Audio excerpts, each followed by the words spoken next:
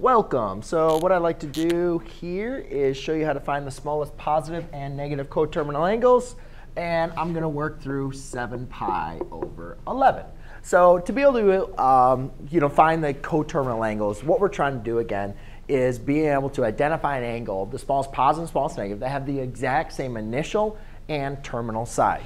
So the basic kind of algebraic method of looking at that is 7 pi over 11. That's going to be kind of difficult to look at as far as where exactly that is. But pretty much if I could take half a circle, which would be pi, and break that up into 11ths, I don't even want to do that. It's going to take more time, and I'm probably going to not even make it in that clear. Actually, well, let's just say. OK. So anyway, 7 pi over 11, that's roughly going to be somewhere like here. All right, so we have an angle right there.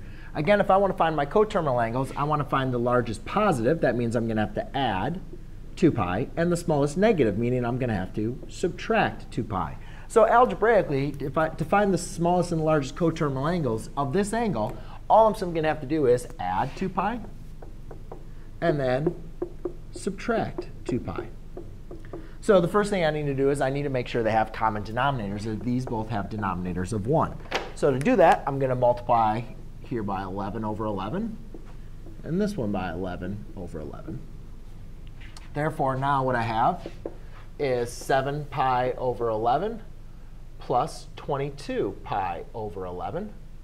And then over here, I have 7 pi over 11 minus 22 pi over 11. Therefore, going simplifying these, the two answers I'll have is 29 pi over 11 and negative. So theta equals negative 11 pi, or negative 15 pi over 11.